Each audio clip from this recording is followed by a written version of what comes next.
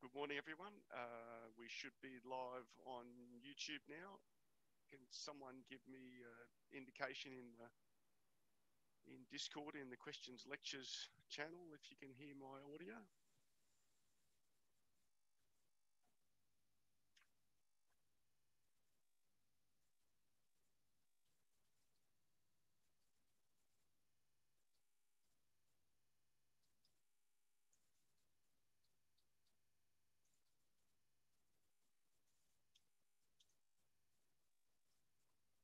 Wonderful. Thanks very much. I make it 8:52. We'll go live with the lecture start in 8 minutes. We'll start it right on 9 o'clock. So until then, sit back and enjoy the service. I'll see you in 8 minutes' time.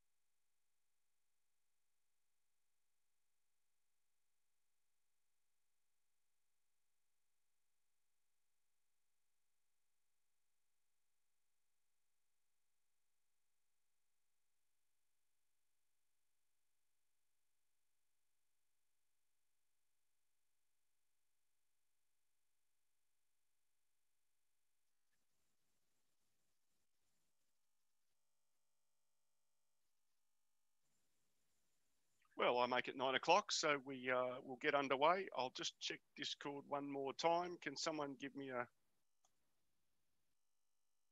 heads up in the questions lectures channel that you've got the audio coming through okay? Excellent. Okay.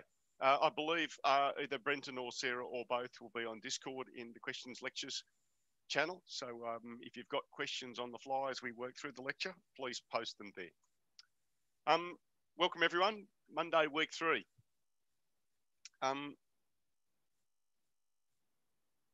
Think back to where we've been in the last couple of weeks. After our introduction to the course, we really started to get our hands on some Python code last week. A week ago, we looked at importing some external functionality through modules and external functions. And so we used a trigonometric function from the math library to do that. We also introduced plotting, producing graphs, and printing, displaying numbers using a precise format should we want that. And last Thursday, we introduced data types. So we introduced the integer data type, the float data type, and also the string data type. And we also introduced arrays. There's more to come with arrays. The arrays that we looked at last Thursday were what are known as one-dimensional arrays. And they're certainly powerful enough for us to solve interesting problems, and we're going to use a couple of them today. But there's more to come on arrays. So we've got importing, we've got plotting, we've got printing, we've got data types, we've got arrays. One common feature of all the programs we've written to date, is that they operate in a strictly sequential fashion. So your programs run top to bottom, one line after another, each line executed once, and each line executed exactly once. And using that, we're able to solve a lot of interesting problems. And the ingredients that we've seen over the past couple of weeks will be really the foundational building blocks that we'll use for the remainder of the course. But they're also limited, what we've seen to date, because what computers are really good at is doing computations really quickly. And so in solving engineering problems, we often find ourselves needing to execute code many times over. And the focus of today's lecture is giving you the 3 building blocks that Python provides in order to execute code conditionally, meaning that we're going to execute code iteratively, multiple times over. And I'll show you a couple of ways of doing that. On the lecture overview slide that you see here, we're going to introduce the two primary ways that Python provides the ability to execute code multiple times. They're called loops. And there are 2 types of loops in Python. One's called a for loop, one's called a while loop. One's not better than the other. Each of them's got application depending on the nature of the problem, and I'll show you problems today that use both those types of iteration. The third topic that I want to cover with you today is what's known as conditional execution or branching. Sometimes we'd like to be able to have the feature where code is only executed if a particular condition's satisfied. And if a condition's not satisfied, then we'd like to skip over that code. Maybe it's not relevant. And so what you see on the lecture overview slide there in front of you are really the 3 building blocks that are able to give us the ability to write programs that really supercharge our coding capability. Writing programs that work iteratively, and writing code that executes conditionally, depending on conditions that arise during the operation of the code. So the first type of iteration I want to discuss with you is what's called a for loop. And now all programming languages have certain loop structures because what computers of all types share in common is the ability to execute code quickly. And so being able to do a simple task many times in a second gives the computer enormous power. And I'm talking about executing instructions thousands, tens of thousands, hundreds of thousands, millions of times in a second or more. And so that allows us to solve enormously complicated problems by simply executing the same block of code many times over. And so Python provides two such structures, the for loop and the while loop. And as I said before, then one's not better than the other. Sometimes a problem might lend itself to a solution with a particular structure for or while, but generally speaking, with a problem that involves iteration, it's possible to use either structure. And I'm not going to preference one over the other. And what I'm going to do with you today is step you through the rudiments of being able to write structured code that makes use of both these for and while loops. And you'll find today that today's lecture is going to be quite hands-on. It's going to be quite a few live demos woven through the presentation. And I want to do that to bring out the key ideas of iteration and to give you a sense of the power of it. And so the first problem that we're going to solve is we're going to print the 5 times table. And before we write a script to do that, I'm going to do it with you on the console.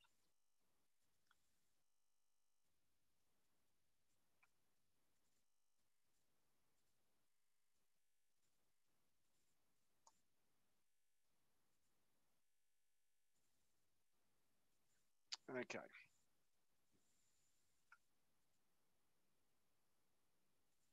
On the console. So now we've seen the console, we've seen it for a couple of weeks now, we're starting to become familiar with it. Suppose we wanted to print the 5 times table. We know how to use the print statement. We saw that a couple of weeks ago, or last week before last.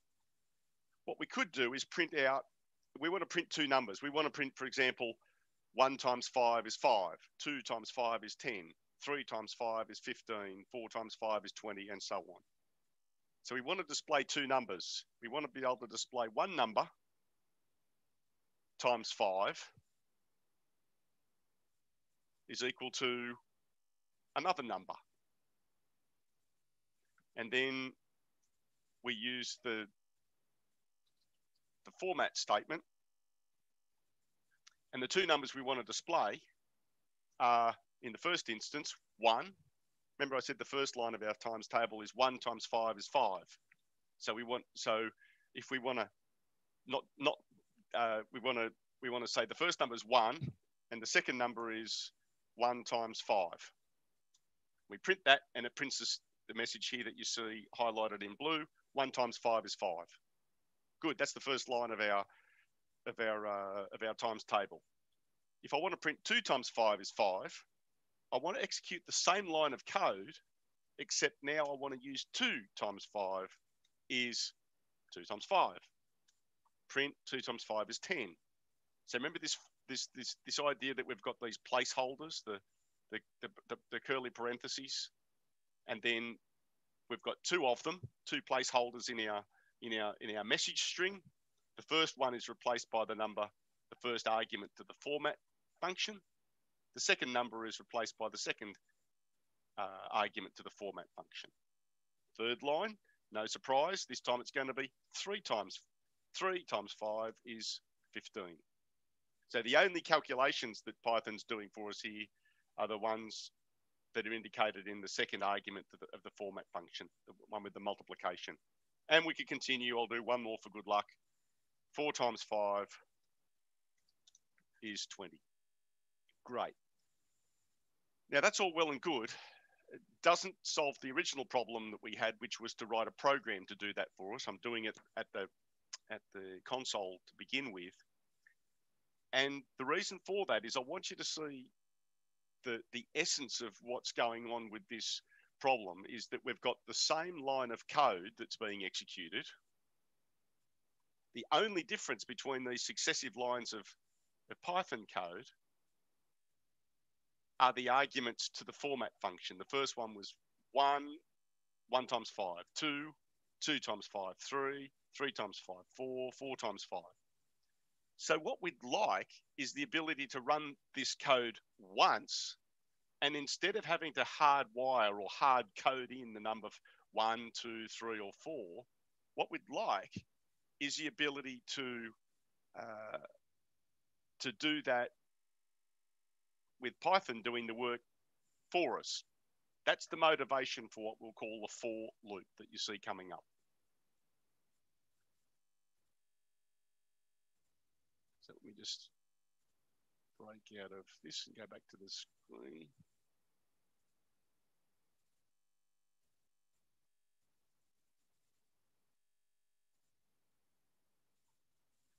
So our motivation was to print the 5 times table at the console. What you see on the screen there now is on the left, you'll see some Python code that I wrote in a, not at the console, but in a Python program that I call times table 5x on the left. On the right-hand side, you see the output. So if I was to run that program, it's got 10 lines of code in it. What you see is on the right-hand side. You see the 5 times table displayed for you. And so you can see that the essence of that program is really quite straightforward. It's one template of code that's repeated 10 times. What would happen if we wanted to run from using this format from not 1 times 5 or up to 10 times 5, but maybe 100 times 5? Well, using the model on the left, we'd have to have 100 lines of code in our program. And obviously that's going to be inefficient. So that motivates for us using a for loop. And using a for loop, we can replace 10 lines of code with just 2 lines. The 2 lines are, the first line is the first time we've seen the what's known as a for loop in Python. And the second line is the print statement. You'll see there's a little bit of extra stuff in the print statement because the textbook is being a bit more prescriptive about the format of the display. So there's a little bit of content inside the place markers, but that's not important here. Just think about this statement on the second line as being just a repetition of what we saw on the console a moment ago. Print place marker times 5 is equal to place marker. And here's the key. On the right-hand side, we've got the format statement where instead of a number and a number as being passed in as the arguments to the format function, we've got a variable I. And that I in the first line of this for statement is running over this list of numbers indicated in the square brackets. 1 up to 10. So that's a lot more convenient. We can replace 10 lines of code with just 2. We'll improve that shortly in a moment, but this code that you see on the screen in front of you now is the first example of a for loop. You'll see another couple of things that are going to be common themes in today's lecture. We need to be really careful. We know already from your experience in programming that details matter when it comes to writing programs. And there's 2 details I want to draw your eye to on this slide here. First is that at the end of the statement that begins for I in, numbers, you'll see a colon at the end. That colon needs to be there. It's part of the language definition. It's part of the definition of the for statement. It needs to be there.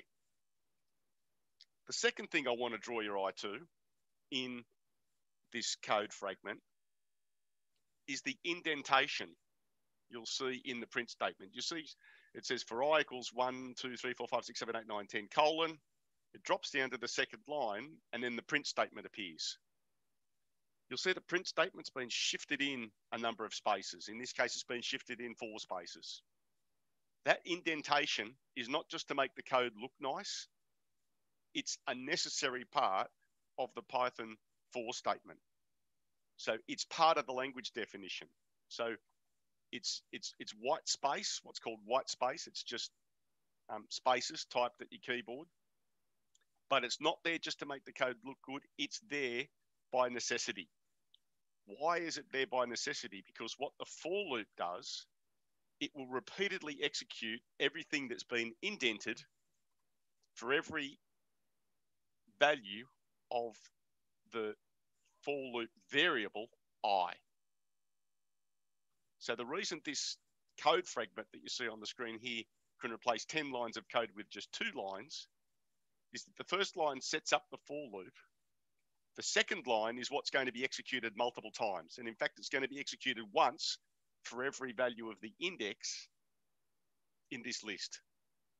And the indentation is the way of telling Python, here's the stuff that I want you to execute iteratively. And we're going to see examples later today where we want not just one statement to be executed iteratively, but multiple statements. That's also possible in Python, provided all those lines are indented. So for each line that's indented, the value of print is called. So this is really powerful, and I know I'm repeating myself here, but it bears repeating. It's the first time we've seen in this course iteration. And what that means is, even though the call to the print state, the print function only occurs once in the code, it's executed multiple times. It's executed once for every value of the index in this list. So let's actually do that, shall we, in at the console, just to demonstrate it live for you.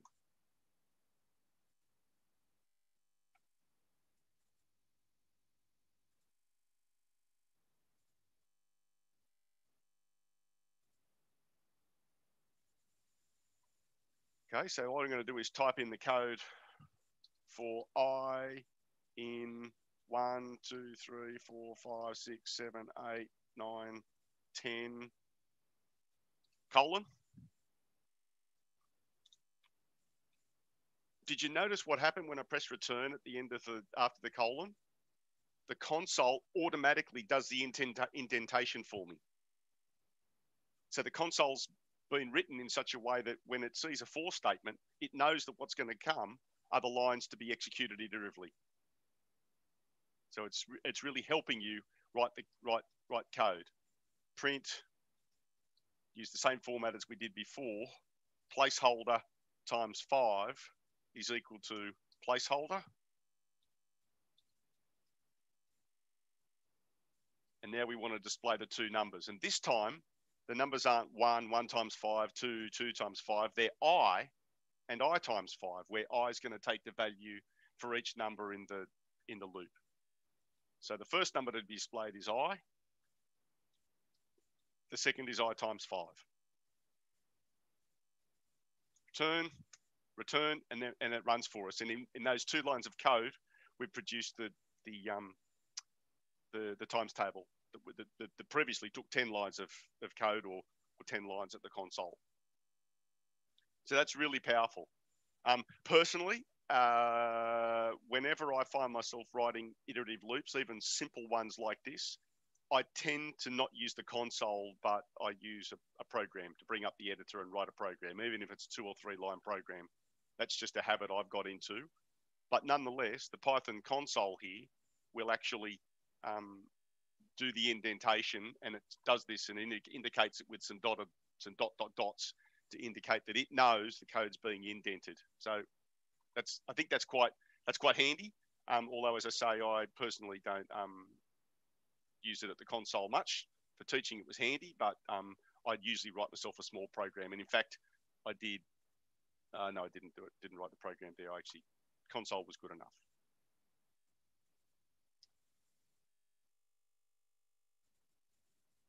Okay.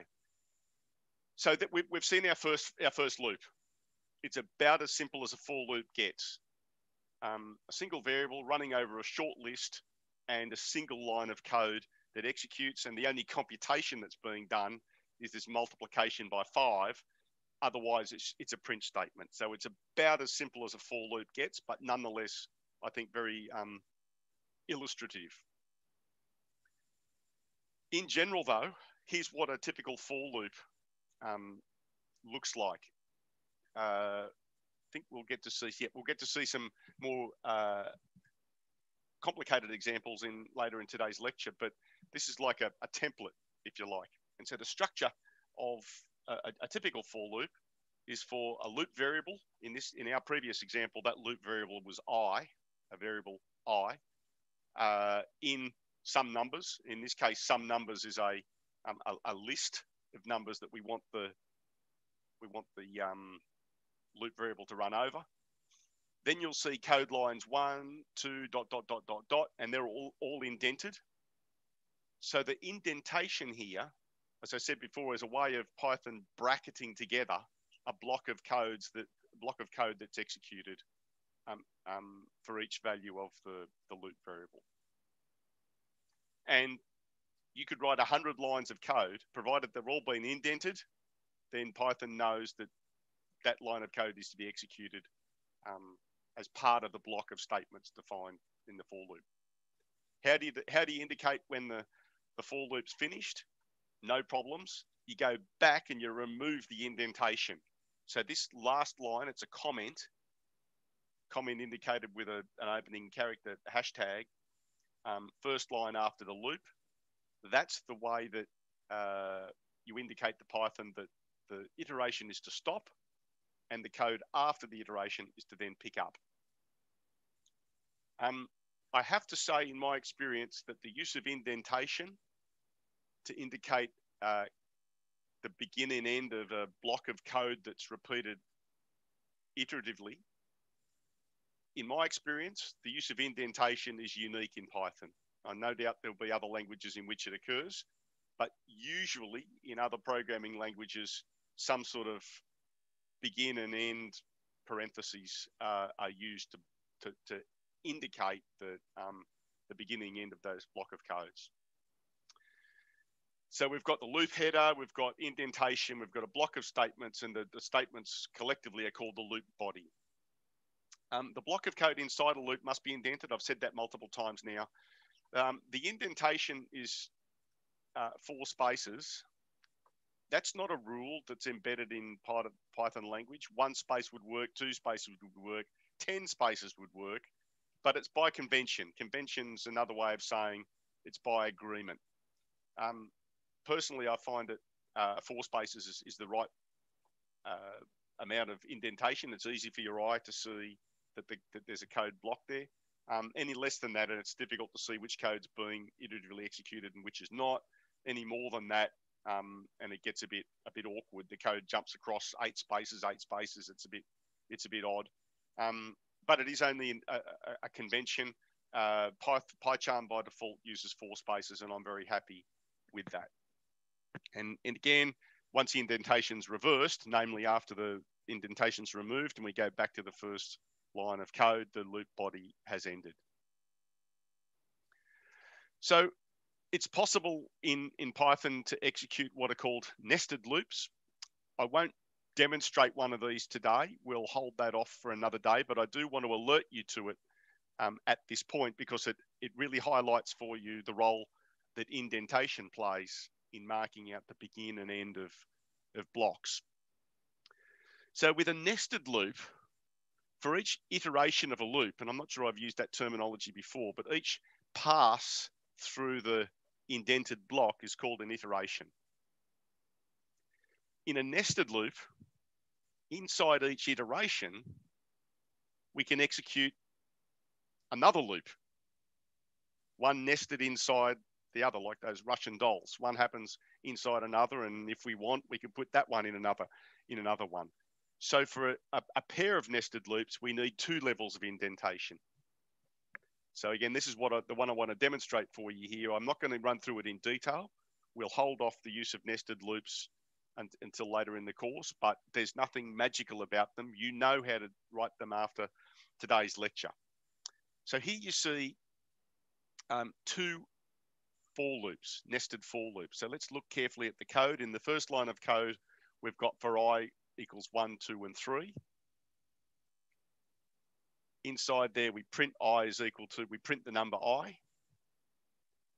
The next line is for J is equal to 4, 5, 6.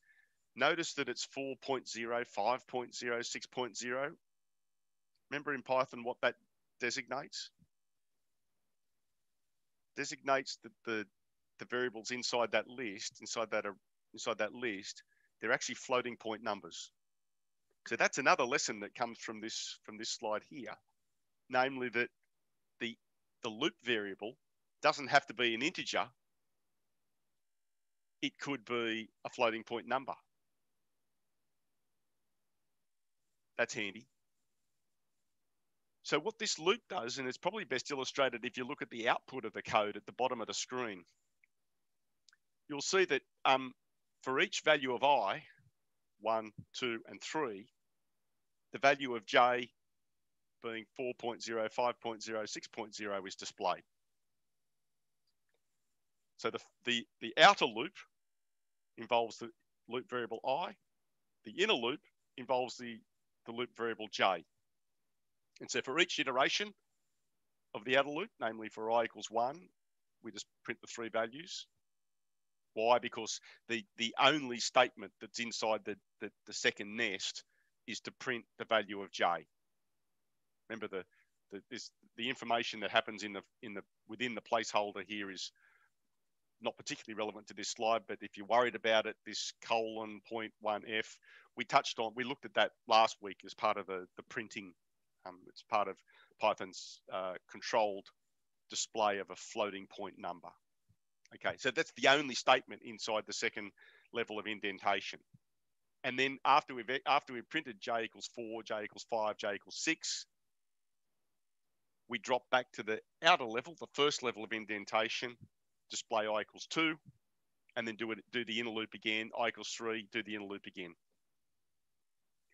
It turns out that nested loops, and in particular this type of 2 levels of nested loops, work really well when we've got 2-dimensional arrays, where we're, for example, processing images. Last week we looked at 1-dimensional arrays. We'll get to 2-dimensional arrays in a few weeks' time.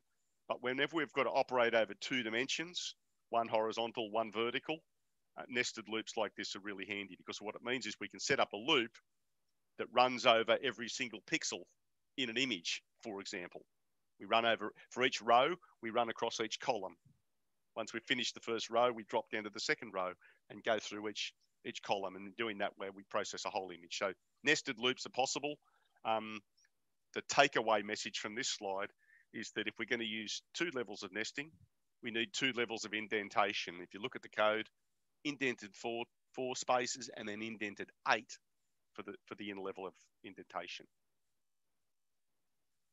Okay, so far our for loop has not been especially powerful. All it's done is print some numbers. Let's get Python to do some work for us. We saw last week that we could define arrays, and if you remember, we looked at an example of the height of a ball above the ground, and we used arrays to capture the information in the time axis, but also the height axis. So we've seen arrays before, 1-dimensional arrays. Arrays have the feature that they use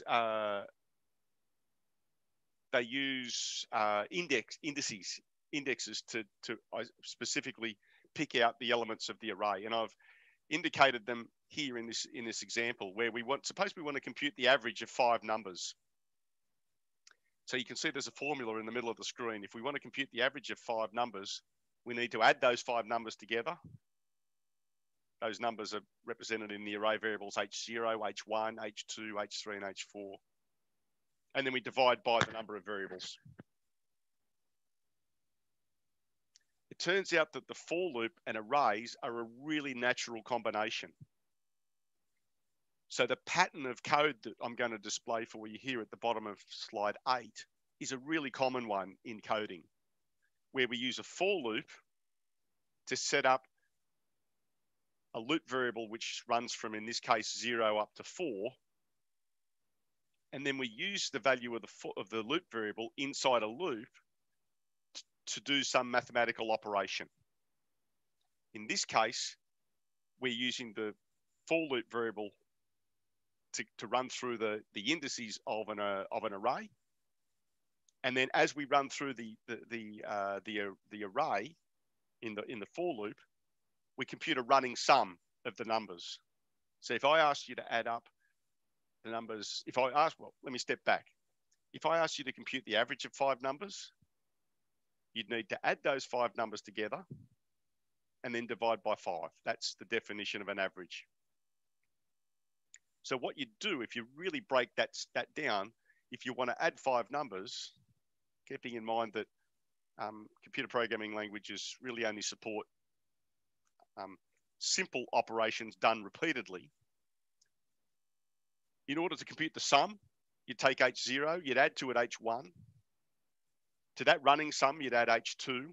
To that running sum, you'd add H3.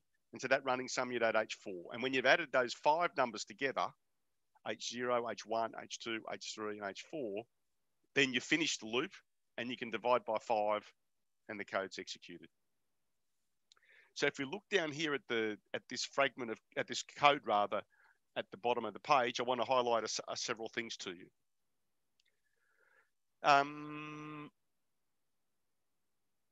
Let's look first. Let's run from the top. We set up a variable n is equal to 5. That's the number of values that we're going to average. The second, or in fact the third line of code here, the first line of code is to import the NumPy library. We've seen this import NumPy as MP. We've seen that before. That allows us to use elements of the NumPy library. And the function that we want to access inside NumPy this time is in this line of code that says h equals np.zeros n. And the zeros function, if you recall from last week, creates an array and fills it with zeros. So there's a really good question in Discord chat last week about why would you ever want an array of zeros? Almost always because you want to create the array and then fill it with numbers that are of more interest than just zeros. And so sure enough, you see here on the fourth line of code, here are the 5 numbers that are inserted into the array that's been defined in the third line of code. So the h equals np.zeros_n, that creates the array, fills it with zeros. The next line of code down fills in what those values are. H0 is equal to 1.60, meaning the number 1.6, the floating point number that goes is 1.6. It gets stored in element H0 of the array H. Likewise, H1 takes the number 1.85, H2 is 1.75, and so on. And the example that's taken from the textbook are that these 5 numbers are the heights in meters of 5 members of a family. There's actually one other small feature of the language that's illustrated here in this code, where the elements H0 through H4 are defined. It's the use of the semicolon here. I haven't explicitly called this out before. It's possible in Python to execute multiple instructions on a single line of code by separating them with a semicolon. So this semicolon here is a separator that separates distinct instructions, but enables them to be done on a single line of code. As a general rule, when I'm writing code, I like to have 1 instruction per line. This is the sort of example where I would break that my convention. It's a personal programming convention. It's not a rule. And the reason is that we don't really want to have 5 lines of code to fill. We don't necessarily want 5 lines of code that fill in the values of that array. We really just want to define the values and then get on with doing the computation. So it wouldn't really make sense to stretch the code out and have all those assignment statements on a separate line, but no, it's not a big deal. What is a big deal? What is a big deal is the code that you see towards the bottom of this slide here. You'll see a for loop that says for I equals 0, 1, 2, 3, 4. Also finishes with a colon because that's part of the definition of the for statement. What we're doing in this for loop, we're setting up the loop variable I to be an index into the array. And the index needs to run according to the red numbers that you see on the formula in the middle of the screen. The loop variable needs to run from 0 to 1 to 2 to 3 to 4. The indentation, remember that's a key part of the for loop. The indentation says sum is equal to sum plus hi. So what sum is what's called a running sum. It's going to add up the numbers as we progressively work along the elements of the array. We need to keep a track of what the sum of the numbers is up to and including the element we've reached. So that running sum is added to each time, each iteration of the loop. The sum is equal to sum plus hi. But notice something careful. I've skipped over, deliberately, I've skipped over something that's really important. Before the for loop, we needed to initialize sum to be equal to 0. Because what we're saying is at the start, before we start adding any numbers, our running sum is equal to 0. So inside the loop, inside the indentation, the line of code that's executed is sum is equal to sum plus hi. That says, do it. I want you to think about it, what's going on. For the first iteration of this loop, I takes the value 0. We're gearing up to do something with array element H0. The first time we run through this loop, we're going to say sum is equal to sum plus H0. Up until that point, the value of the running sum itself should be 0 because we've had no numbers to add so far. So we iterate through the 5 iterations of the loop for the 5 members of the family. Member 0, member 1, member 2, member 3, member 4, representing their heights, H0, H1, H2, H3, H4, and H4. We add them up. Once we've added them all and we've got the running sum, we've computed the numerator of the expression on the middle of this slide. We then need to divide by 5. And so the second last line of code here is that the average of them is equal to the sum divided by n. And remember that n was the number that we chose. There's one very subtle piece of good coding practice that's embedded in this example. You might ask yourself, why would I introduce the variable n of 5? It's only really used in one place. That's not true. It's actually used in 2 places. It's actually used in the definition of the creation of the array H. So this number n here says how many elements of the array do we want to create. And it's also used in computing the average as being the sum divided by n. It would have been possible for such a small program to define our array as being np.0's 5, and then average is equal to sum divided by 5. It's much preferable to replace them with the value of the variable n, or a variable, because what we're really doing is we're setting the code up to be later, should we want to enhance that code to incorporate a larger family, more than 5 members, we only have to change the variable 5 in the definition of the n, the assignment of the n's to n. So what that means is we avoid the appearance of these numbers that are peppered through our code, like np.0's 5 and average is equal to sum divided by 5. Numbers, when they occur like that without any explanation, they're sometimes called magic numbers. And magic numbers are not a good thing. As a general rule in programming, you try and avoid programs serve 2 purposes. One, they're instructions to computers, but they're also ways of capturing ideas and conveying them to fellow programmers. So that code there will actually compute the average of our 5 numbers there. This is great. Let's do it. Let's have a look at the average height function.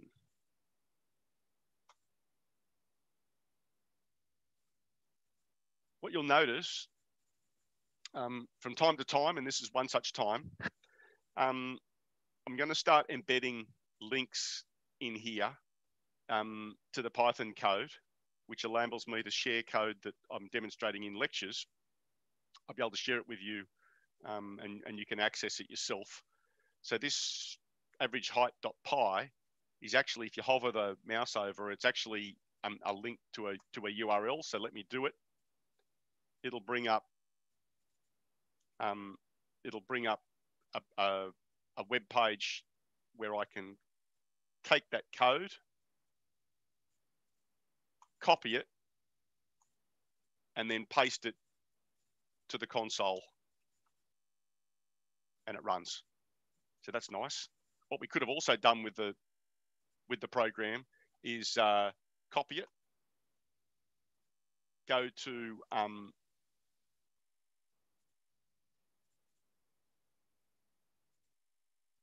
go back to PyCharm, create a Python file. Let's just give it some name, paste the code, and then we've saved it for later use. Right now, I don't want to talk too much about where this particular web page is. It's actually provided by the textbook. It's actually it's an external platform known as GitHub, and I definitely want to run through with you how to use GitHub, both how to access code, but also how to create your own. This is a way of being able to store code and data in the cloud. GitHub's got many features that allow large programming teams to be able to store programs, share programs, make revisions to code, and then step them back to say, oh, look, my program's now got a bug, but I know it worked last week. Let me go back to an old revision. I don't want to work through that with you now, but I just want to point out that there is a thing called GitHub, and we will use it later in the course, just not today. So I gave you a live demo then of the program. Here's our program. There's exactly the code that came from the lecture slide. And now if I run that code, what I call it, test 2, an awful name, I run it, and it computes the average height here of the members of the family. So if I want to change the value of a family member's height, I realize, oh, I've made a measurement error. Go back and change their height to 1.7, run the code again. The average will come down. It was 1 point something, and now it's 1.47 meters. So that's because we've written a script, a program, instead of done it at the command line. So here you can see the 2 lines highlighted in blue are the for loop. We compute the running sum. What we can also do then is if we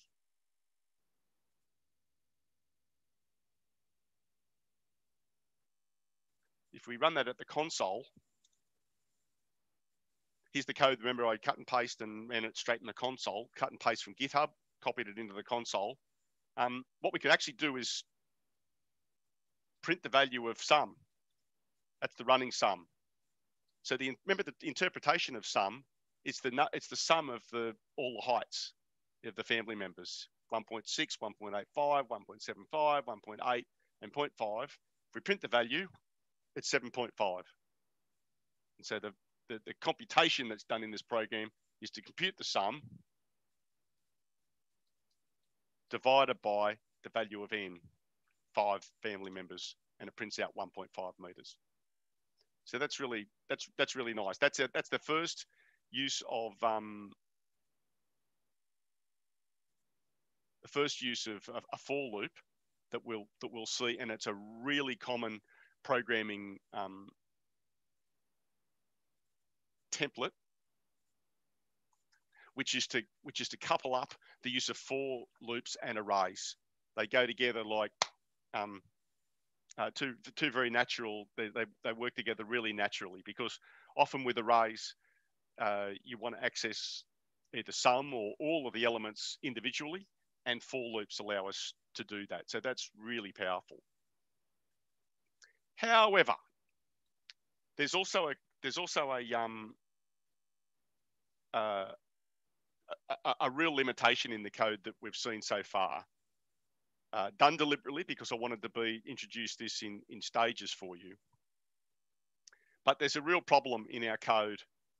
Let me go back up to our very first example, our first loop. There's a real problem with this code in that, yes, we replaced 10 lines of code with just 2 lines. Fantastic. In order to do that, we had to explicitly write out the numbers that we wanted the loop variable to range over. 1, 2, 3, 4, 5, 6, 7, 8, 9, 10. That's mildly inconvenient if we want to access 10 elements of an array. But what about 100? What about 1,000?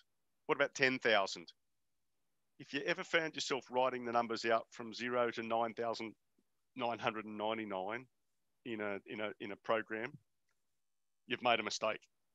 You're not using the full power of the programming language. You're not even close.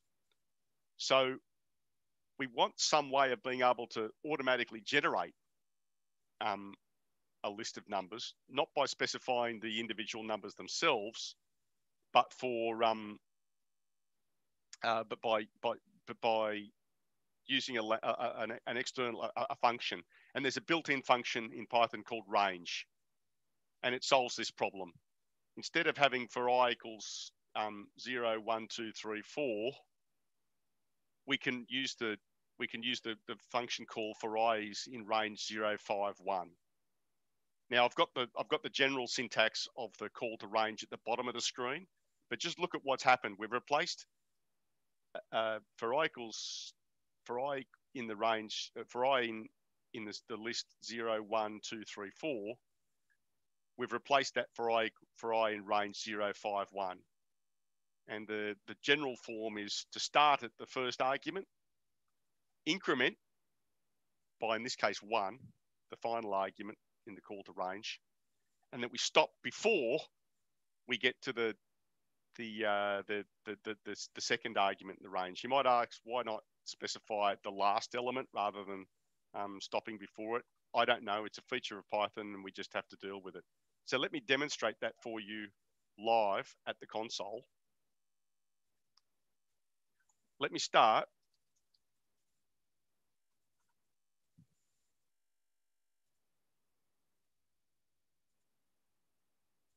Let me start by saying for I let me do it first. Let me go back 1, 2, 3, 4, 5, 4, colon, indents for us. That's nice. Let's just print the value of I.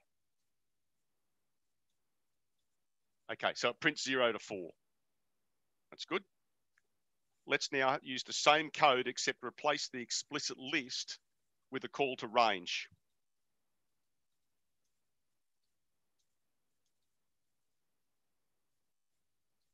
So remember, the arguments to range are the starting index is the first index, it's the first argument. The increment is the final index, so we're going to count up by 1. You can also count down, but in this case we're going to count up. And we stop before we get to 5. Namely, we're going to stop at 4. So let's print that now.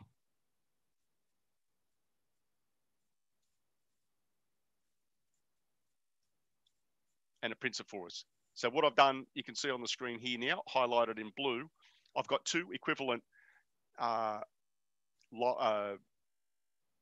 uses of Python, one of which is a for loop, which has the loop explicitly, the loop variable explicitly. The second one uses the call to range. The second form is so much more flexible. Suppose we want to display not the numbers from 0 to 5, but the numbers from 0 to 100. Because we want to stop at 100, we're going to use the argument 101, because remember, we stop before we reach that index there. And there, we've just printed the numbers. You've got to scroll back to see them because they've been displayed one per line, but it happened pretty quickly. If I wanted to do that, have that functionality using this explicit form of the for loop, I'd have to actually type out the numbers up to 100. But we can use the same code now. Let's go up to 1,000.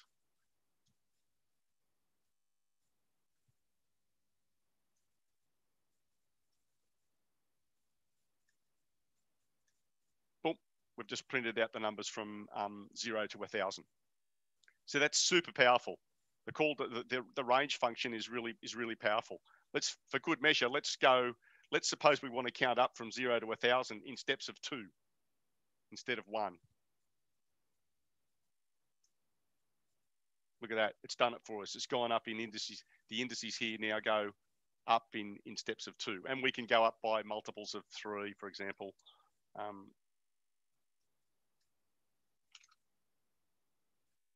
How good's that? So the range function is really powerful, and you'll have an opportunity in this week's, if not this week's, then next week's lab sheet to be able to use that range function. So that's really powerful. So that's really good news. We've now got the ability to do things in Python that we've not been able to do before.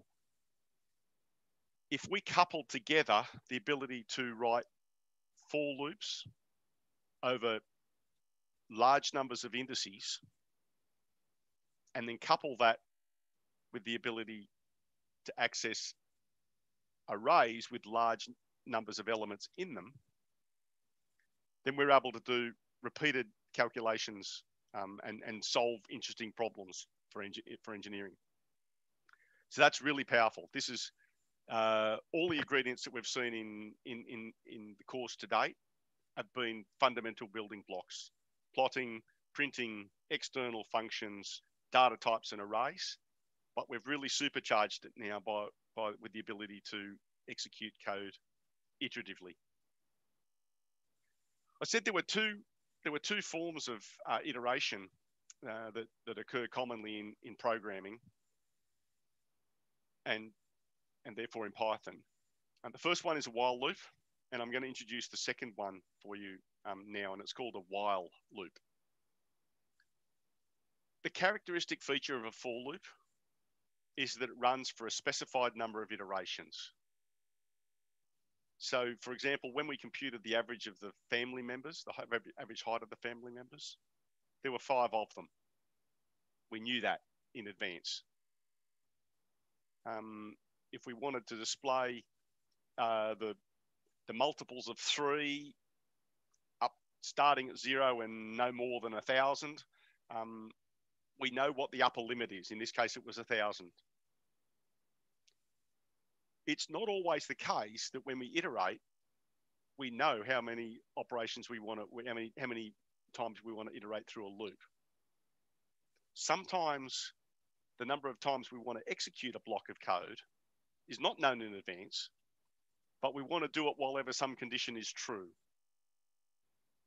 And so the second type of loop construction that's provided by Python is called a while loop. And a while loop runs for as long as a condition is true. Not until we've exhausted all the array or the loop variables through the list, but for as long as the condition is true. So that raises the question, what do I mean by conditions in Python? And how do we decide if a condition is true or if it's not true, if it's false?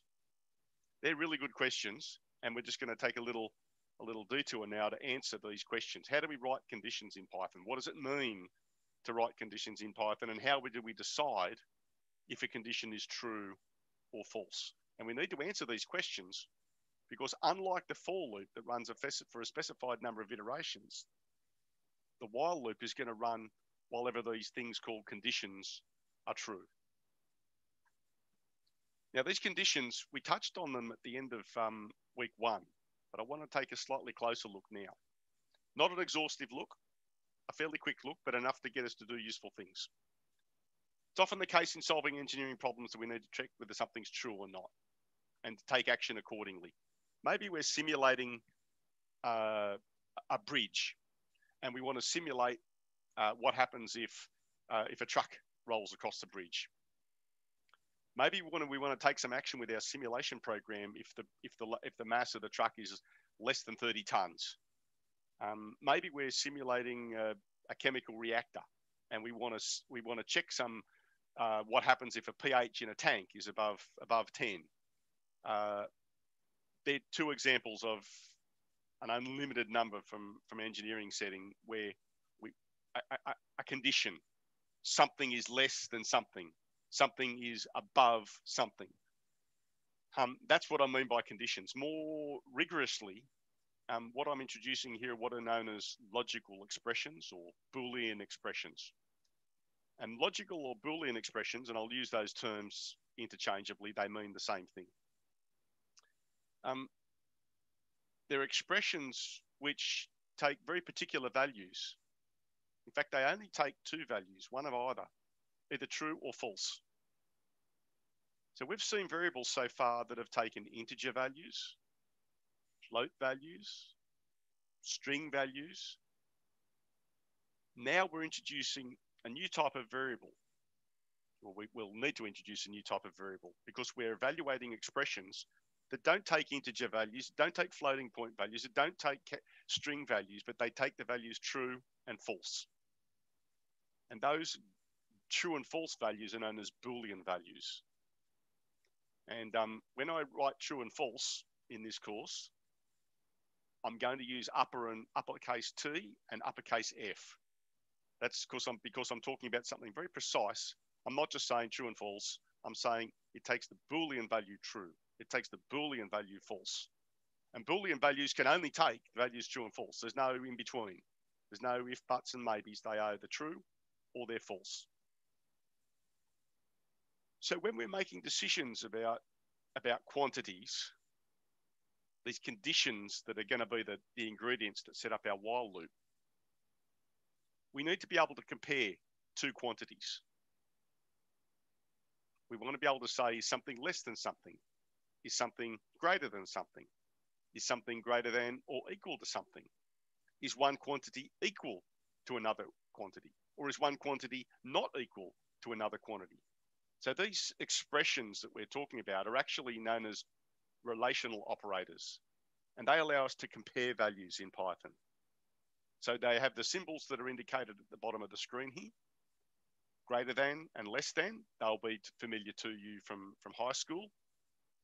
Likewise, greater than or equal to or less than or equal to, except in Python, we need to be able to represent those greater than or equal to and less than or equal to using characters that come from the keyboard.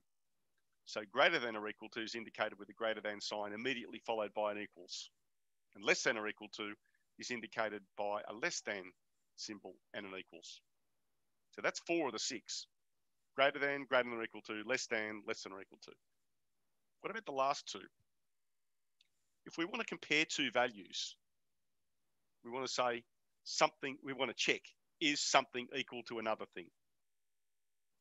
We can't use the equals symbol in Python because the equals symbol, you'll remember from last week, is what we use for assignment. So when we write x equals x plus 4, what we mean is x is assigned the value of x plus 4, namely x is incremented by 4. But when we're checking for equality, we need to use a different symbol. So we can't use the equals. So what Python does is uses two equals symbols next to each other. So that allows us to compare one quantity with another and say, are they equal to each other? Is the number of people in the family equal to 5? The other relational operator, the final one of 6, is the not equal to. And that's indicated by the exclamation mark and an equals symbol. So is the number of family members not equal to 5? So they're the relational operators, and they're the only ones that we have in Python. So let's demonstrate those live at the console.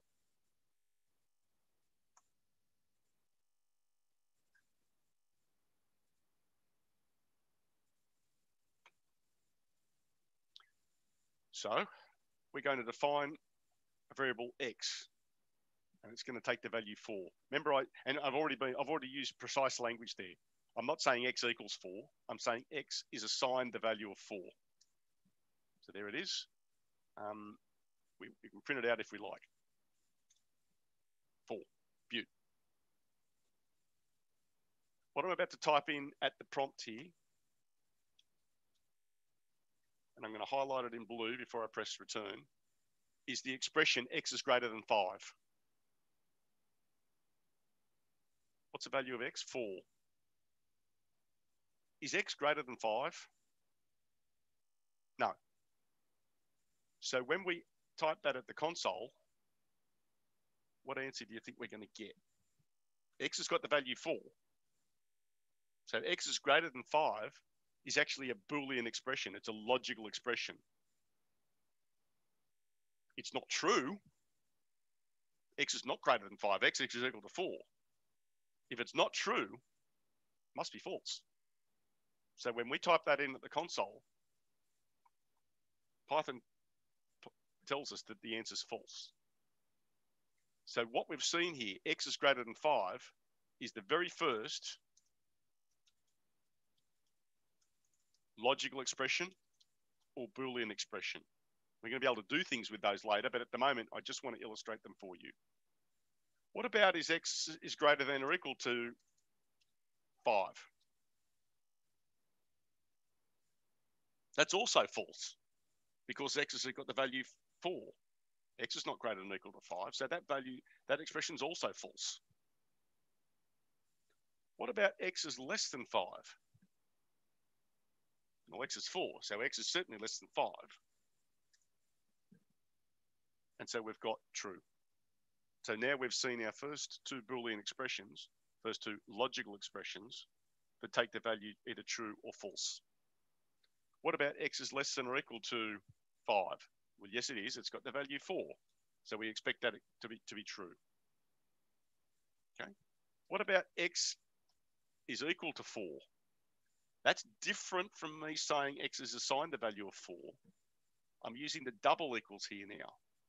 The double equals is our way of saying, check for me whether the left-hand side takes the same value as the right-hand side. We get true. So there's 5 of our 6 relational operators. Greater than or equal to, less than or equal to, equality, and the only one that's left is x not equal to 4. I'm going to have a double negative here. It's not equal to 4 because it's equal to 4. So that statement must be false.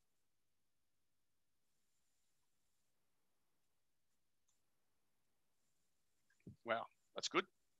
There are our building blocks. Expressions being compared with one another through one of 6 relational operators. We can continue though, because we can combine simple expressions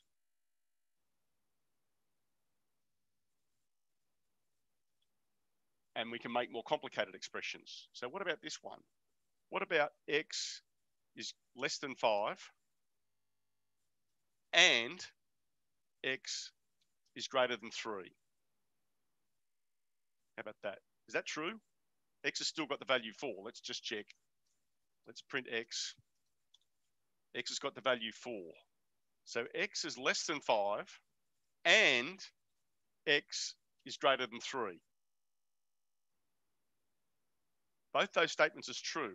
I'm going to be absolutely clear here and use parentheses to group these expressions together. It's not necessary, but it's good coding practice. X is less than 5 is true. X is greater than 3 is true. So we've got 2 statements that are both true. So if we combine them with this expression, this operator and, we would expect that also to be true. So that's the first use of this logical operator, a Boolean operator called AND. Okay.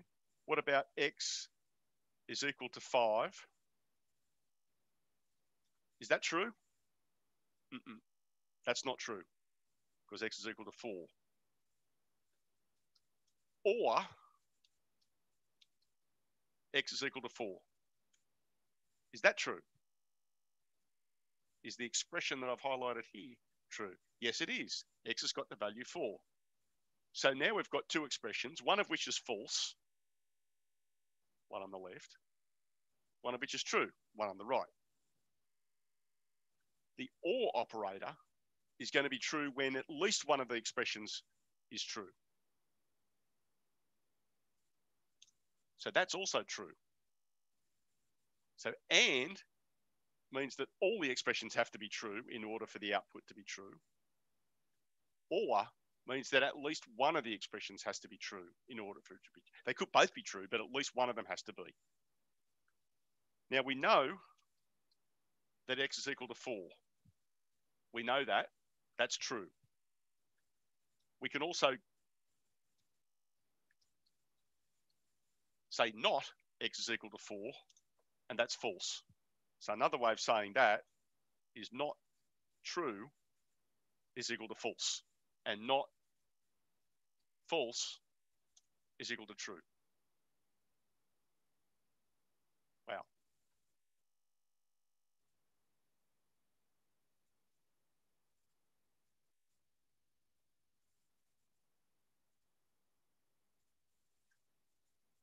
So what we've done here is we looked at the relational operators to compare the values. We again gave a live demo of those 6 relational operators, and then we gave a live demo of the combining those Boolean expressions using and, or, and not. Along the way, what we actually did was introduce a new variable type that's going to join the ones. Remember I said last week, I said you had to maintain your suspense for the new variable type that we're going to introduce in Python. It's called the Boolean variable type. So we've already seen int, float, an str string, and then we've got a new type, which is bool or Boolean. And we've already seen through a couple of examples here how these true and false expressions can be combined using these operators and, or, and not.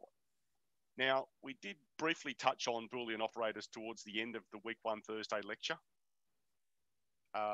If you want to see a few more details, you can go back and review that lecture. Now you've seen how to get your hands on Boolean variables in Python. But I'm actually not going to go back and review it because we don't need it strictly for this course. So we're going to push on. But what I would say is that these the rules which allow Boolean true and false expressions to be combined using and, or, and not, they're covered in much more depth in the course of Elect 1710 that Sarah Johnson, my colleague here that's working with us to deliver this course. Sarah's teaching Elect 1710, computer engineering in 2nd semester. For those of you that need to know this stuff, it's done in a lot more detail. So I'm just skimming over the top, just giving you enough to be useful in this course. But there's a whole mathematical framework which then underpins the creation of digital logic devices. So there are billions and trillions of transistors made every day. What they do is process information using very structured forms of and, or, and not put together in the chips that run our computers and our mobile phones. I'm not going to go through the details here. Some details in week 1 Thursday lecture, but we've got enough to do useful stuff. So let's do some useful stuff. Our useful stuff is we're gonna actually look at an elaboration of a problem that we looked at last week. Do you remember last week we looked at a soccer ball? And what we did was we gave it an initial vertical velocity, and then we watched the height of the ball as time elapsed. And we gave the ball an initial impulse velocity vertically, at least with a vertical component. And we followed the height of the ball for the first 1 second of its flight. And we did that in 1 millisecond intervals, 10 to the minus 3, 0.001 second. I want to go back and revisit and modify and expand on that example. What I'm going to do though is, last week I said that the initial vertical velocity of the ball was 5 meters per second. So we've given a ball a certain kick. It's got a vertical component to its velocity. This time I'm going to modify the ball, modify the setup. I'm going to reduce the initial vertical velocity by 10%. Just instead of it being 5 meters per second vertically, it's going to be 4.5. And our goal is to compute how long the ball stays in the air. And you'll see why I've bumped the number down from 5 to 4.5. Because what I'm going to do, and let me just skip one slide ahead. And I'll show you in a moment the code that generates the graph that you see on the screen there now before you. What you see, and we did not see this in the example last week because of the parameter choice of the initial velocity. What you see on the screen there in front of you is the vertical height, vertical position of the ball as a function of time. There's something characteristically different about that setup. Can you see what it is? Because we haven't kicked the ball as fast vertically, now if we track it for the first second, we actually find that the height goes negative. Now, obviously, physics would say that's not going to happen. The ball will bounce off the ground. But our computer simulation doesn't know about that. All it knows is that the ball follows a trajectory and that at some point the height goes negative. Computer doesn't say a problem. It'll tell us that the height goes negative, and we'd have to say, oh, okay, yeah, rightio, we need to introduce some new physics into this problem and watch what happens when the ball bounces. I don't want to do that. What I do want to do is use Python, and we're going to use a while loop to compute the amount of time that the ball is in the air. And we're going to do that by computing the arc that the ball would trace and finding the time at which the height changes from a positive height above ground to a negative height. Because if we can estimate that time, we've computed how long the ball stays in the air for. So without looking at the numbers, if we want to solve the problem of how long the ball's in the air, we want to compute the time until this blue curve intersects the green dashed line. We want to find the smallest time t where the height is negative, because the height is negative for this last roughly half second of flight. Yeah, because we've simulated for 1 second at 1 millisecond intervals. I'll show you the code for it in a minute. I want to talk about the concepts before we look at the details. So our algorithm for calculating the amount of time the ball's in the air, our algorithm is to find the smallest t for which the height is negative, because that'll be the first time that we've computed a height that's below 0. It's a little hard to see the detail here because the curve's been plotted with dots that Python then joins up. So what I'm going to do now is show you the same curve, except I'm going to zoom in on what happens around here at the crossing point, and I'm going to plot the curve not with the lines joined up, but with a line marker that shows the calculated points separately. Here it is. This is the ball crossing the ground level, so from the height being positive to the height being negative, and it happens at about 0.9 seconds. If we zoom in, it's probably something like 0.9175 or thereabouts. And you'll see that if we're estimating the time that the ball is in the air for, we want to estimate this crossing time. Now for us, for this problem, there's multiple ways of solving this problem, but the simplest solution is to estimate the time the ball's in the air for. We're going to compute it by computing, as I said before, the first time for which the height is negative. So we're actually going to compute it for this first point that's below ground level. Now you might say, yeah, but we can get a better answer by using a finer time step rather than 1 millisecond, go finer than that. I'd say yes. You might say, we can get an even better answer by drawing a straight line between these two dots and estimating where the straight line intersects the ground. And I'd say, yes, you're right. Our answer at the moment is going to be approximate, but it'll be correct to within 1 millisecond. That's good enough for this problem. Don't worry about the numbers at the bottom of the screen at the moment. I'll talk about them in a moment. I want to give the idea that we're going to estimate the time the ball's in the air by computing the smallest time for where the height's negative. This is the code. So let's look at the full chunk of code, and then I want to zoom in on the bit of code that does all the work. This is our entire program, and in some ways, it's the most complicated problem, code that I've demonstrated for you in this course today.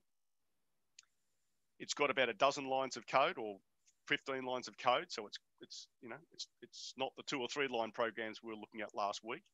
It uses some external functions, a lot of which we've seen before. If you look at the first 5 lines of this code, you'll have seen all these 5 lines before, except the second line of code says V0 is 4.5. Last week, the code was V0 equals 5.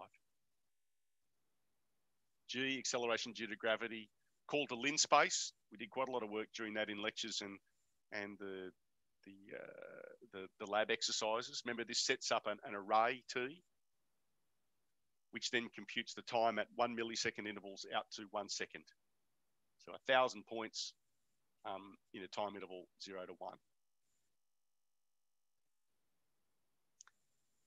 The fifth line of code here, the y equals v0t, v0 times t minus half gt squared. We've seen that before as well. It's a really subtle line of code. Remember, it uses this idea. Do you remember the name of the concept we used? It was called vectorization. We've defined an array t, and now we compute y for all values of t. That's why when we actually run this code, we actually get the height going negative, because the code's got no idea, of the significance of the ground here.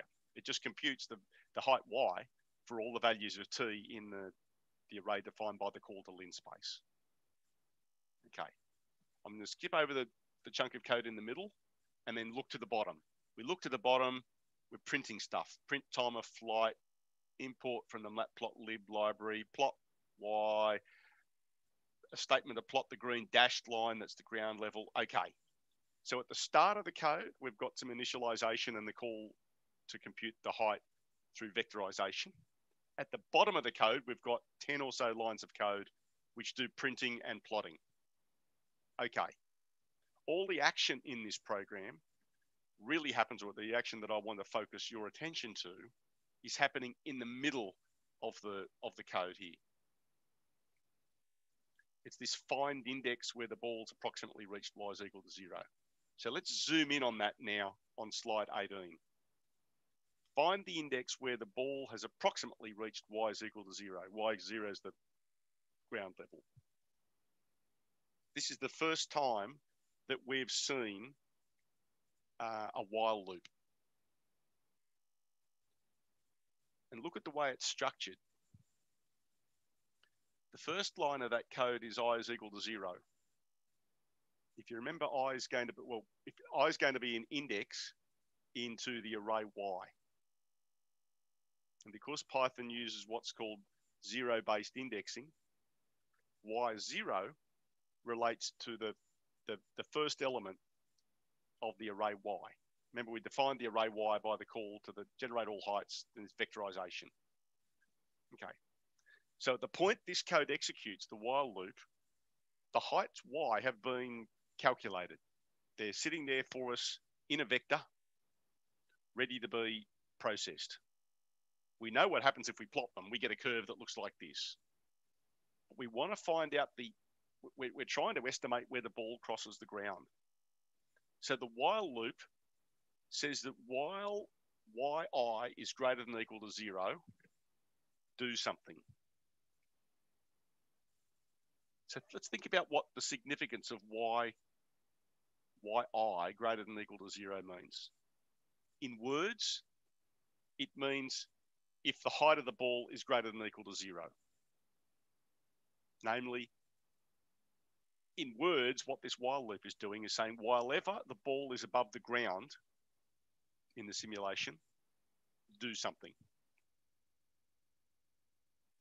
And again, in the while loop, you see here the use of indentation. The indentation tells us what we're going to do while ever the ball is above the ground. So we use the index I, we're going to initialize it at 0. We're interested in the heights y, but we're only interested in the heights because we want to estimate the time at which the height goes negative. We've got the heights stored in the array Y, indexed Y0, Y1, Y2. We've got the times corresponding to those heights in the array T, indexed T0, T1, T2. And our loop runs for as long as the condition Y is equal to 0 is satisfied. Notice that in the while loop, we've got a Boolean condition going on.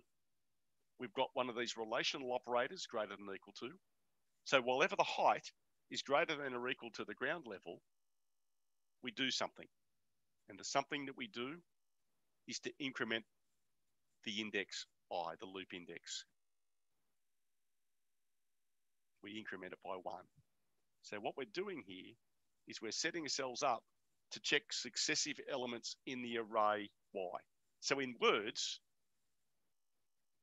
in really informal language, what this for loop does, what this while loop does, it says while ever the ball is above the ground, I'm not interested, check the next element of the array Y. Is that above, is the ball still above the ground? Yes, it is. Not interested. Go to the next. Is the ball still above the ground? Yes, it is. I'm not interested. Is the ball above the ground? No. Aha. So the while loop drops down to the line below it. It breaks out of the loop as soon as we've found an array, a loop variable I, for which the ball is below the ground. In other words, the while loop stops as soon as we've found the first of these heights that are below ground level. And when we've done that, the index, the array index I, is the smallest index for which the height is negative, because the index will be negative for all these values. The height will be 0 for all these indices. We're interested in the first of them because that's our best estimate of the time at which the ball crosses the ground. And so what happens is the loop terminates as soon as we've found that corresponding index, and then the corresponding time is the element of the array T at that index. So what I've done for you here on slide 19 is zoom in to the time around which the ball trajectory passes from above ground to below ground. And the index I, when I run that code, when I run this code on page 17, when I run that code, the index I of the first element below ground level, the first element below ground level happens because of the particular physics of this ball trajectory and the choice of parameters. It happens for index 917. And I can check that because if I check what the height is at 916, the height of the ball is positive, it's above ground. If I check the height of the ball at array index 917, the ball is below the ground. So somewhere between these two time indices, the ball's passed through ground level. That's great, but we're one step away. We're not actually interested in the array index I. We're interested in the time T, because our original problem was to find this, was to estimate how long the ball's in the air, and we decided to do that by finding the smallest time where the height was negative. Not the array index of the smallest time, but the smallest time. So we're not actually interested in the actual index or the height before or after. What we're interested in is the time corresponding to index 917. So if I go back to the code here, the absolutely crucial thing I want to draw your eye to in this code is about halfway down, there's a print statement, and on the right-hand side, buried inside the format, is T square brackets I. That's the time instant corresponding to the index where the ball has just dropped below the ground. It's not a perfect calculation of the ball height. it'll only be true to within a millisecond or so, but it's good enough for our problem here. If I was going to set this as an assessment problem for an assignment, for example, I'd be more precise about how accurately I wanted the answer presented, and there are more accurate methods of finding the height. But that's pretty good. It's close to within a millisecond. So let's run it now. So again, I'm going to bring up the GitHub repository. Here's the code. I'm going to cut and paste that into the console. What I would really do if I was working on this program, intending to expand it, I would not cut and paste it into the console. But there it is. I'd work on a program, but there it is, cut and paste into the console. If I run it now, it produces the curve for me, which is great. It estimates and it prints the time on the screen. Oh, sorry.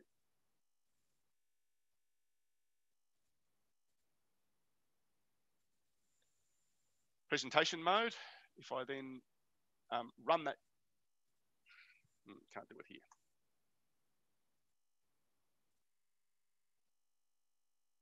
Go to the console and cut and paste the code.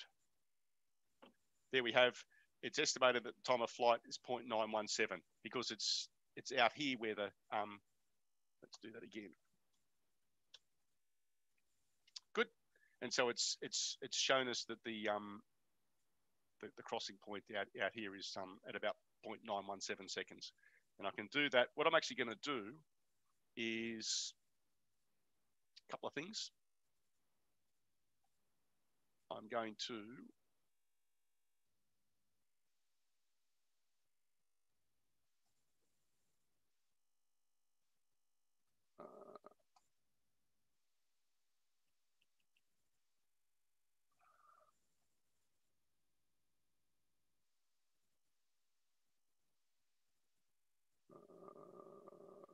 going to have show. That's right. Okay.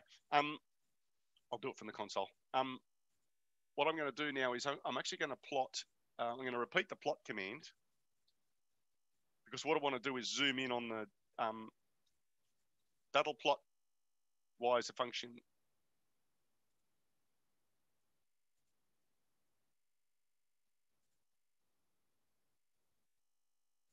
Okay.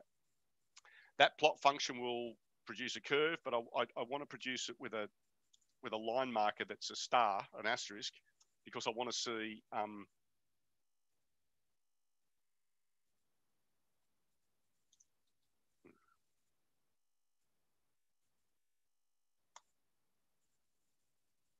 should have done this in a program.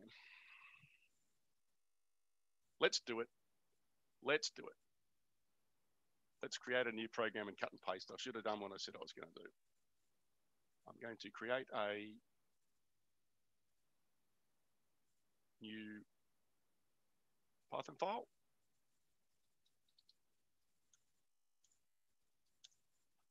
And I'm going to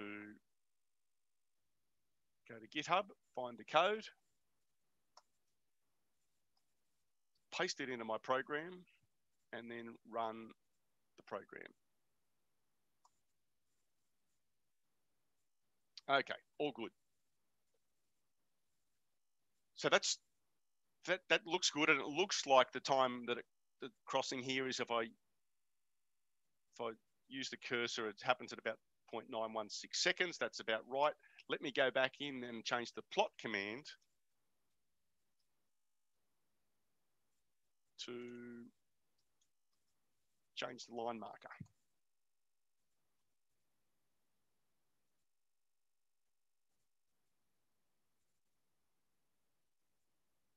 So I deliberately didn't put the screen in console mode because I'm in presentation mode because I'm not interested in showing you the code. All I've done is change the line marker. If I now zoom in on the crossing point and zoom in again, here you see the line markers crossing from positive to negative, and it happens at this point, which is the first point in time. This is index 917. Excellent.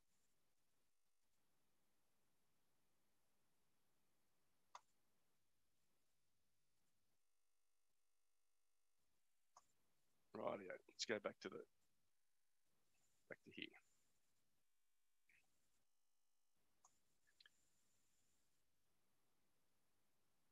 So I think I've made all those points. We defined our problem. We came up with a solution. I showed you the code. I zoomed in on the code fragment that does all the hard work.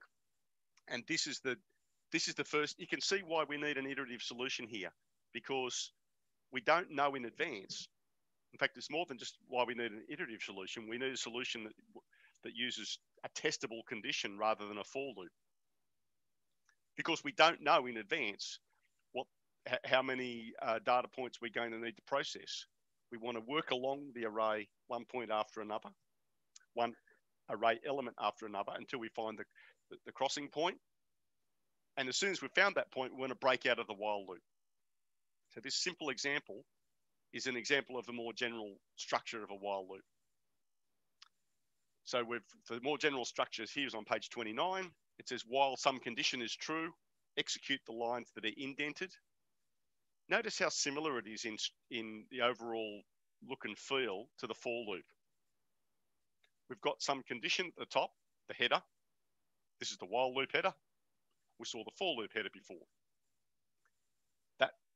That loop header terminates with a colon, and the colon is the way of saying to Python, get ready. What's going to come up is some indented code that you need to execute multiple times. The code lines are then indented, and they're indicated here in the squeeze between the left and right angled parentheses. Those lines are executed as long as the condition's satisfied, and then we drop out once the condition's not satisfied. In many ways, very similar to the for loop that we've already seen. Indentation 4 spaces. Once the indentation's reversed, the loop body's ended and the code drops through. And you've already seen a great example of that here. The indented code runs for as long as the condition is true. And as soon as it's not true, it drops through and does the printing and plotting. So this is a really common programming template that you'll see. Iterate around until some condition's satisfied. As soon as the condition's not satisfied, drop through and continue executing the code. And we've shown that. And I don't need to go through that because that's an explanation of what we've already seen. That's a summary of what we've already talked about in words. One little cautionary note before we finish with our while loops is that unlike a for loop, while loops have got the ability to run forever. I'll say forever in inverted commas because they'll only run for as long as the power is supplied or as long as the computer program is otherwise operational. But nevertheless, they're called infinite loops because it's possible to have a while loop in which the condition never evaluates to false. Think about that. With a for loop, we run until we've exhausted the list of array indices. With a while loop, we run until the condition's not satisfied, or we run until the condition is not satisfied. Depending on the code inside the block, it may be that the condition is never evaluates to false. It may be that the code never escapes the loop. In that case, it's referred to as an infinite loop. Now, there are applications where infinite loops are deliberate. It may be that you'd like to set a program running that runs until power's turned off or some other external action happens. You might be using Python, for example, in ENGG1003 to write the code for a line tracking robot. You don't want to run the program for 1,000 iterations. You want to run it until someone picks the robot up and pushes the off button or the reset button. So there are good cases where you use infinite loops. If you had a system that was running a surveillance camera, for example, you might want to run until someone turns the system off. Quite often, infinite loops are unintentional, and they're a really common programming bug that's introduced as you're developing programs. Inexperienced and even very experienced programmers introduce infinite loops unintentionally. If that's the case, and your program runs and you think it should take 1 second to do some calculations and it's taking 10 seconds, you can press Control and C and break out of the infinite loop. So I mention it because I can almost promise you'll see infinite loops.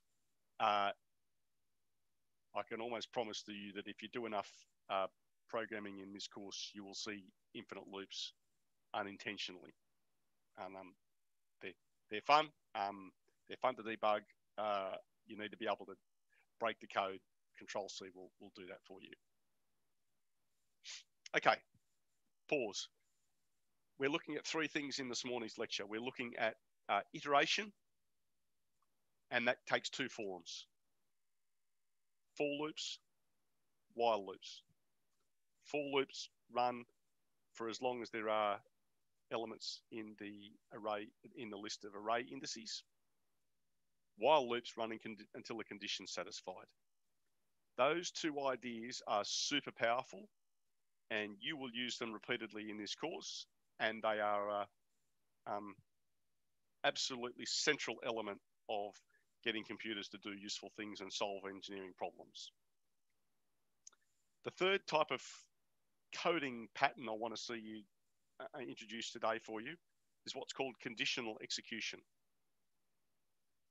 So up until now, even including the examples we've seen earlier this morning, the code has had a certain pattern.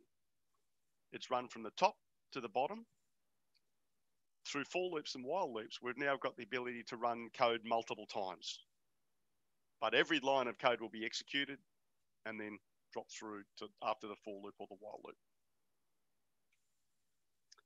Branching and conditional execution is something different, and it's not used instead of for and while loops. It's used as well as for and while loops.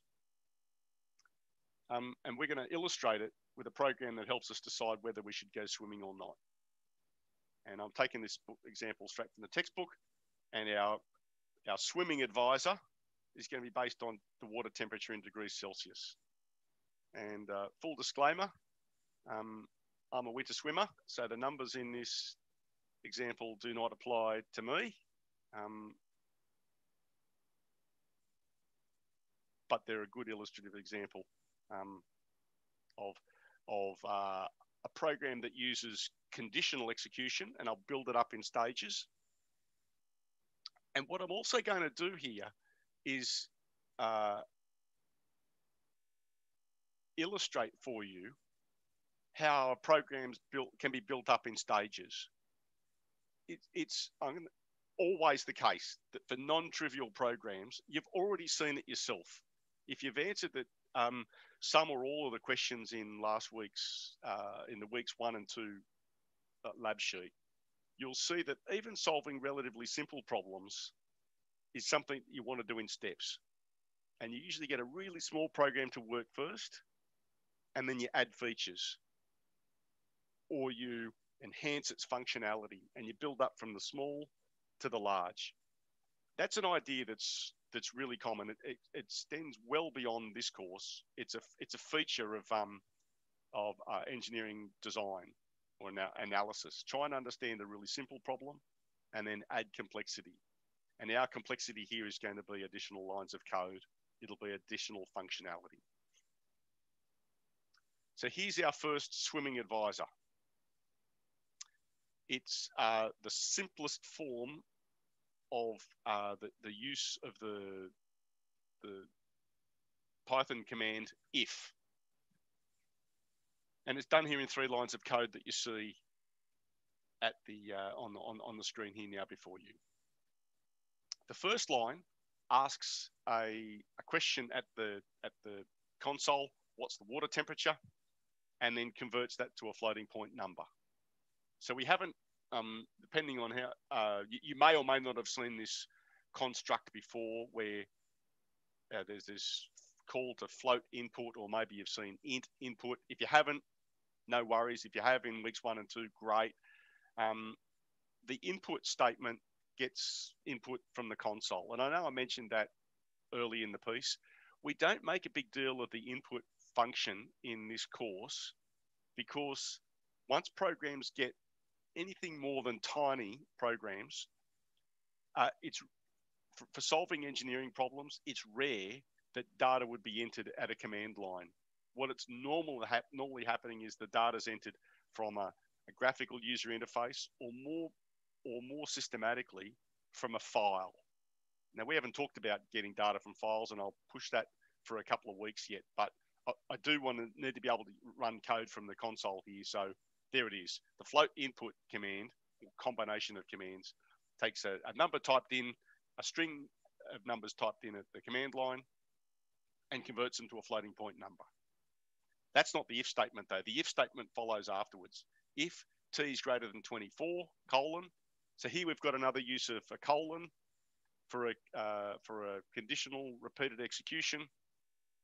And then we've got indentation again. So we've got even though we've never seen the if statement before, it's got features that we have seen before. Use of a colon to mark the start of some indented code. And so this code is the simplest possible example we could imagine with if. It tests a condition. Notice that it's another one of these conditions that involves comparing a number with another number. In this case, the relational operator is the greater than sign.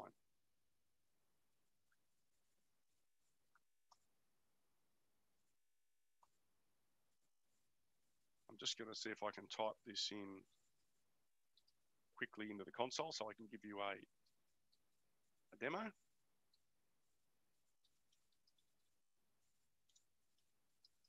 I know you can't see what I'm typing at the moment. I'll bring it onto the screen once I've typed it.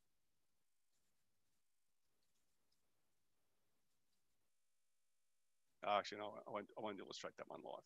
Okay, so the one of two things happens. Depending on the number that's typed in at the console, if one of two things happens, either the number is greater than 24, meaning 24 degrees Celsius, or the number is not greater than 24. It's less than or equal to 24. So if t is greater than 24, the program displays a message. Great, jump in.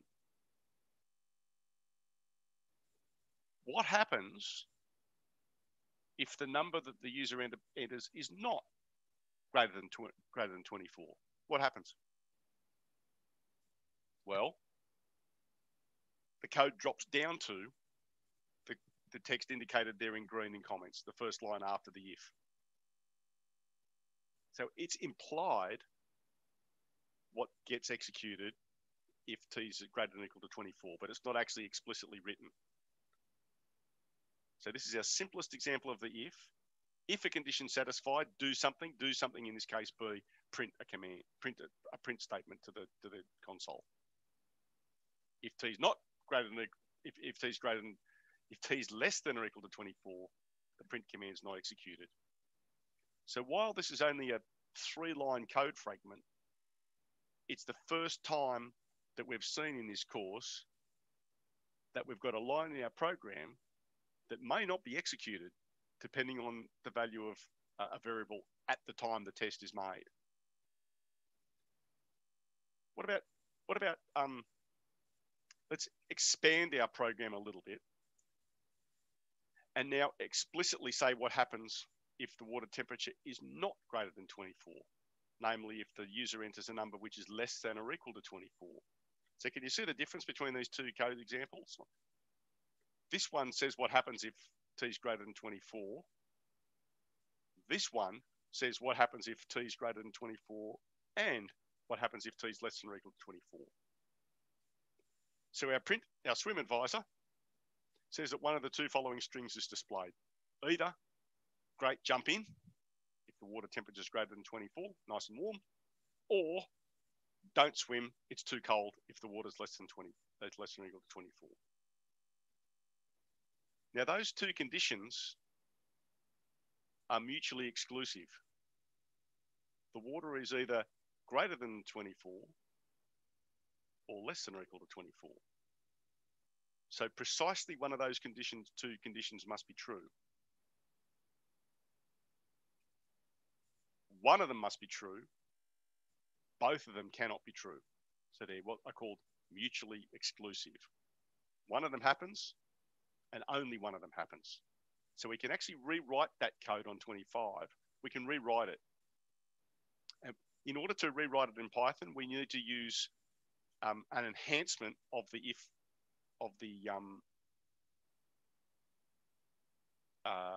code. In fact, I've just seen a bug with this slide. It says we can simplify code with if elif, not true. It should be if else. So we've seen, so that's a bug there in the notes, and I'll fix that later. It should be if else, not if elif. What's the water temperature? We import it from the command line. If T is greater than 24, we print great jump in. Else, print do not swim too cold. So here the else statement is picking up what should happen in the program if the water is not greater than 24. So this code fragment that you see in front of you now on page 26 is how you write code that caters for what are known as mutually exclusive conditions, where one condition is satisfied or another condition satisfied, but both of them can't be true. If the water is greater than 24, great, jump in. Otherwise, or else, do not swim. The water's too cold. So that's really handy. To think about it from an engineering example, if the truck loading on the bridge is less than 30 tons, execute some code. Else, meaning else the truck on the bridge is 30 tons or more, then we need to take some sort of action with our monitoring or our simulation program. If the pH of the fluid in the liquid in the tank is greater than 10, then take some action. Else, meaning the pH is less than 10 or less than or equal to 10, we take some other type of action. So if and if else are really powerful because they allow us to execute code conditionally. Now the conditions here are really simple. They're just simple print statements. We're going to see as we progress through the course where there are more sophisticated pieces of code that can be executed if the conditions are satisfied or not satisfied.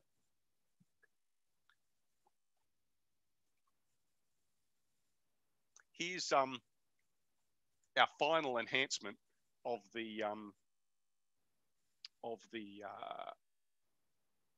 swim advisor example. We're going to enhance our program to not just say swim or don't swim, but we're going to, and so it's not going to be a threshold of 24 alone.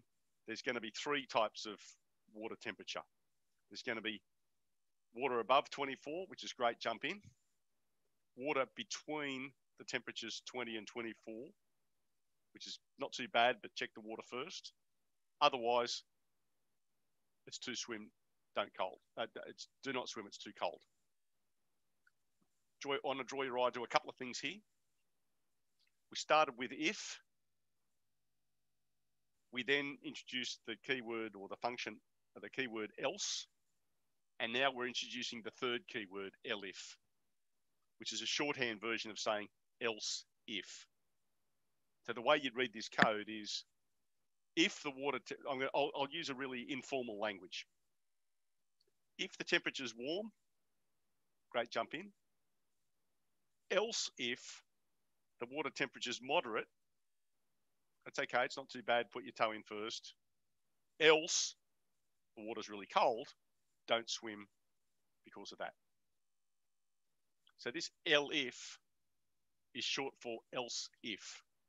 So if we check a condition, if that's not satisfied, we drop down maybe a second condition satisfied. If it is, do a print else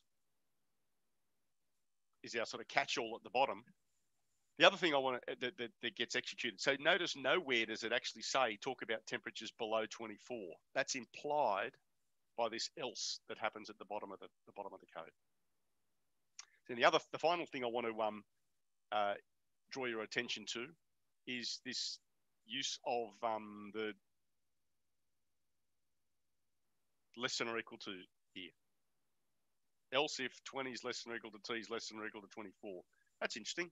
It's been able to test two conditions in one line of code. We should run it after all that, shouldn't we? Got a few minutes left. Let's run it.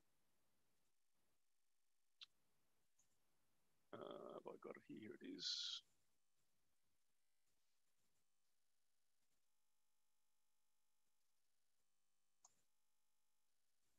Here's our swim advisor. So we enter a number at the command line. If the temperature's warm, we jump in. If it's in a range, we say not bad. Otherwise, or else, don't swim too cold. So let's run it now. Let's run our swim advisor. So we're now down at the command prompt. What's the water temperature? Let's start with 25 degrees, nice and warm. We look at the code. That satisfies the first condition. Great, jump in.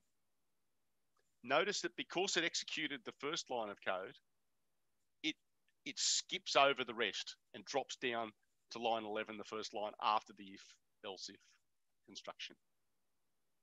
That's because the first conditional was satisfied because t was greater than 24. Let's run the program again.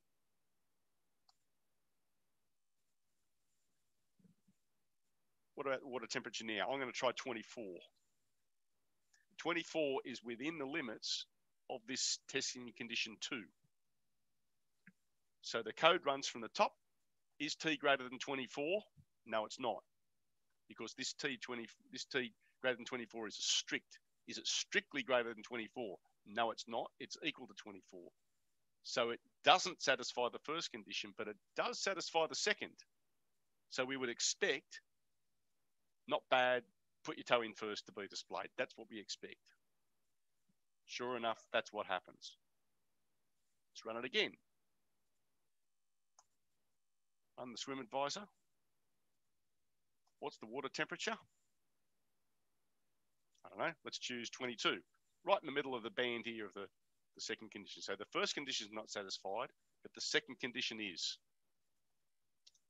Again, not too bad. Put your toe in first. Let's run it one third and final time, or fourth and final time. Run the swim advisor. What's the water temperature? Let's say the water's 17 degrees. Let's make it 15 degrees. Middle of winter, Merriweather Baths. Water temperature is 15. It's not greater than 24. Else, does it satisfy condition number 2? No. Else, it's our fall through condition, our fallback condition, don't swim too cold.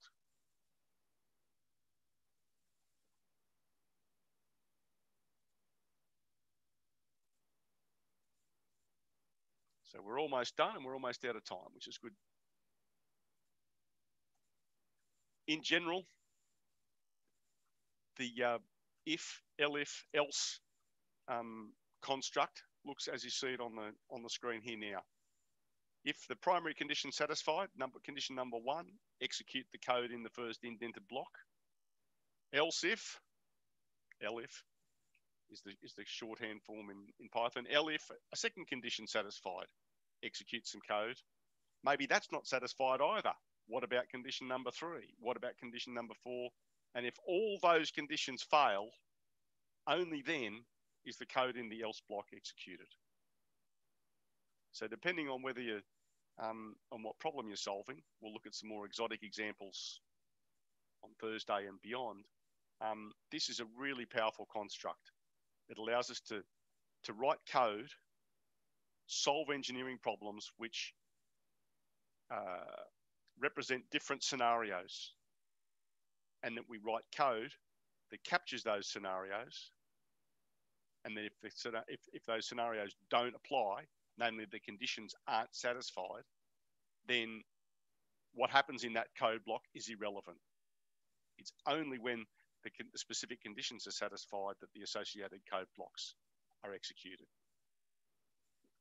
So really important lecture today. We've now got the ingredients at our hands to be able to get computers to do the thing that they're best at, doing lots of calculations and doing them iteratively. For loop is when we have a fixed number of iterations. While loop is we keep iterating while ever a logical or a Boolean condition satisfied. That might take 1 second, that might take a millisecond, that might take an hour to produce a result that means the condition's satisfied. We drop through, rather an hour until the condition is not satisfied, because we keep iterating while ever the condition's satisfied, so we drop through if it's not satisfied. And then branching with if, elif, and else. We've got the ability to execute blocks of code represented by indented code blocks conditionally. And there's like a hierarchy of complexity here. If a condition's satisfied, execute some code. If this one's not satisfied, but then be explicit about what happens in the second scenario. And the if, elif, else, certainly in its most general form, allows us to cater for all sorts of scenarios. Wonderful. So we are at the 2-hour mark. So with that, I'll wish you all the best. There are some great examples in the week 3 lab sheet that became available this morning. Urge you to keep getting your hands on code, working through those examples with your tutors, both face-to-face and online. Until Thursday, when I'll see you next, I'll say bye for now.